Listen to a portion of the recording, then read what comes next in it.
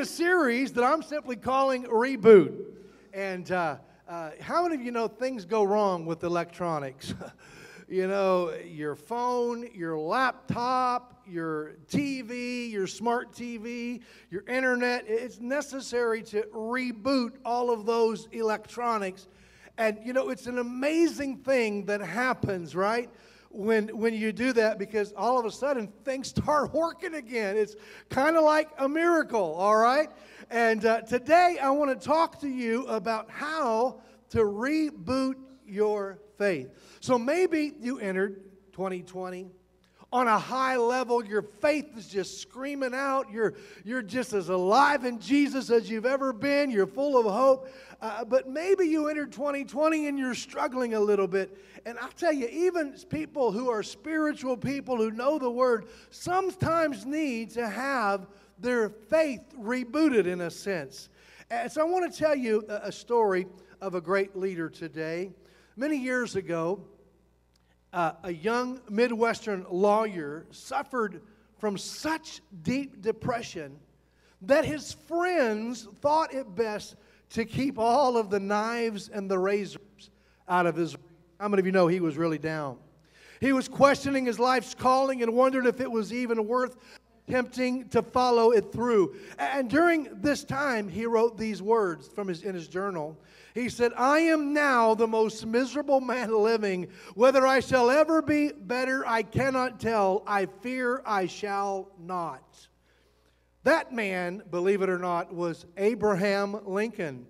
He was at the lowest point in his life. He needed encouragement. His faith in God and his faith in himself had crashed. But somehow, from somewhere, Abraham Lincoln received the encouragement that he needed, and his achievements in life thoroughly vindicated his bout that he had with discouragement. But I wonder today what it was that helped him to overcome that sense of despair and discouragement that he must have felt as he wrote those words. He never wrote about that in any of his journals. It's really unknown how he came out of that. But what we do know is that around that time that Abraham Lincoln stayed in the home of a lady by the name of Lucy Gilman Speed, who was known to be a very devout Christian. Perhaps it was her encouragement that allowed his faith to be encouraged and, as we're going to say, rebooted. So I want to talk to you today about how to reboot your faith, all right? And so let me ask you a very personal question today. You don't need to answer it except in your own mind and in your own heart. How is your faith level as you enter 2020? It's a very important question, and I wonder if somehow during a conversation between Abraham Lincoln and this lady by the name of Lucy, if she didn't say, "Mr. Lincoln, how is your faith doing?" And he had to question that and think about that. And there's nothing more important in the life of a believer or in a group of believers than the level of faith that we have. Come on?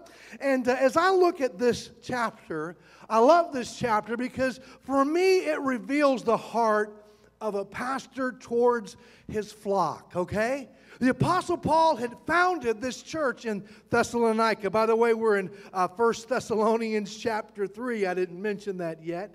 But he's been very concerned about how they're doing spiritually. This was a brand new group of believers, a new church plant. And interestingly enough, as Paul writes his letter to the church at Thessalonica, he never asked this question, well, how are the finances of the church? And is the church growing? Are new people coming? He never asked any of those questions. But instead, what he did was he inquired about the faith of the people.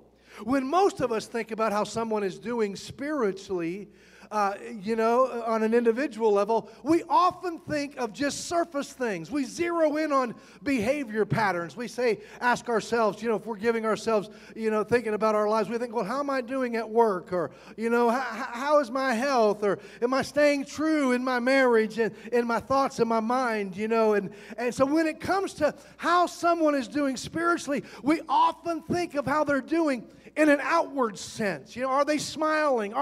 Do they they look okay. But we forget that there's really a deeper spiritual factor that goes on the inside of someone. And that spiritual factor is known as faith. And Paul had this concern about how was their faith, because he knew that if their faith was okay, if their trust in the Lord was okay, if their confidence in the King of Kings and Jesus Christ was okay, that they were going to be okay. And what's interesting is that Paul doesn't automatically assume that just because a person is a Christian that their faith is all right, right? He didn't assume that they're automatically walking in some, powerful faith. And so let me just read a few verses out of 1 Thessalonians today. How many of you are with me? Wave at me. Okay. 1 Thessalonians chapter 3. Paul was so concerned, he sent one of his young men, Timothy, to help them. And he said, we sent Timothy to strengthen and encourage you in your faith. How many of you know that every single believer, including Pastor Bob, including, the late Billy Graham, we all need to be encouraged in our faith? Come on. And it says in 1 Thessalonians 3 and verse 5, he says, for this reason, when I could stand it no longer, I sent Timothy to find out about your faith. Now, when Irene and I visit someone in the hospital, or if someone has suffered a loss or of a job or even a pet or even, a loss of a loved one, we often call them or visit them. And what we always do is this. We ask them, how are you doing? And we want to hear them talk, right? How many of you know it's important to let people get their story out? Because when people tell their story, you can also discern their level of faith in that. How many of you know I'm telling you the truth, right? And their words are going to reveal their faith level. And unfortunately, in this case, as Timothy went, he was able to bring back a really positive report to Paul. Hey, their faith is doing great. And then Paul says this in 1 Thessalonians 3:7. He says, therefore, brothers, in all our distress and persecution, he says, we were encouraged about you because of your faith. Now, how many of you realize that did not mean for these believers in Thessalonica, that all the outward circumstances had changed for them, right?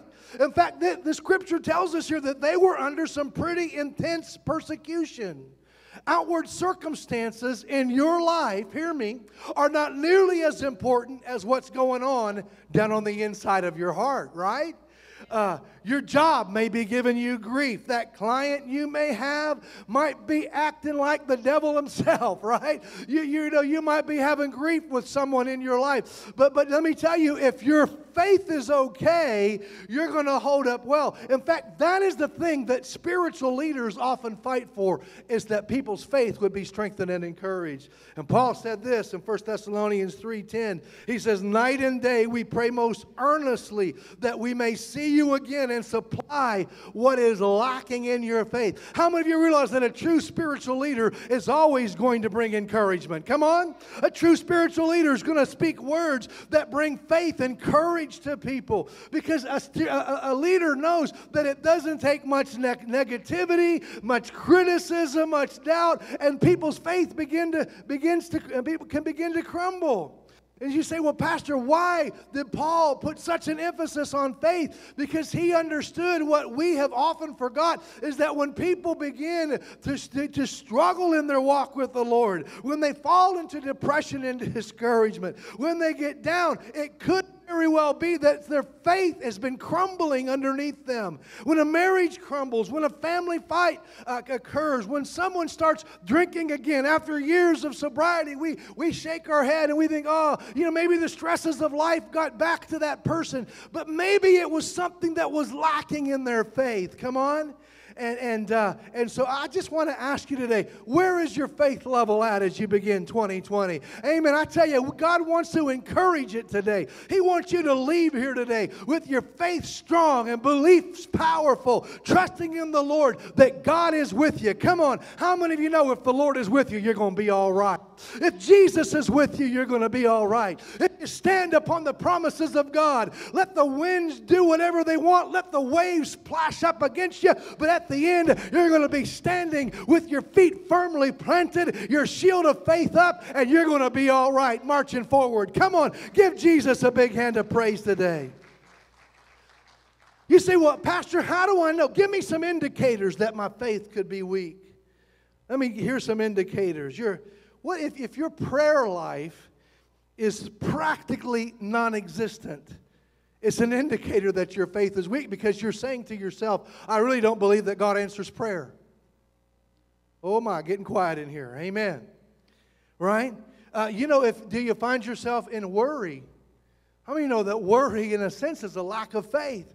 You're saying, I can't really trust God. I think I'll just take this on myself and worry about it. If you find yourself full of stress, could it be that you just aren't sure that God is big enough that He really has you, right?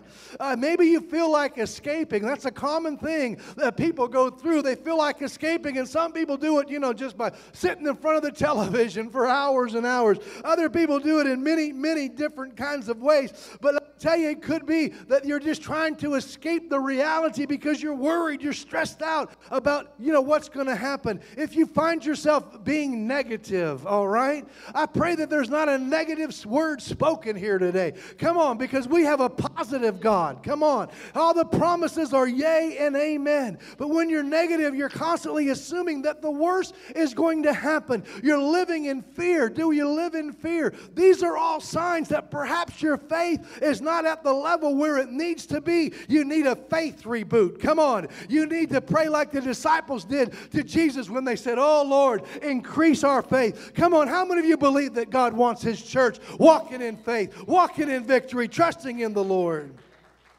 Amen. And the sad part is that when your faith is so low, it's really hard to get a praise out. Come on. It's hard to worship God when you're stressed out and you're worried. But when you have faith, you realize that your praise, amen, that's just an expression of what's down on the inside of you.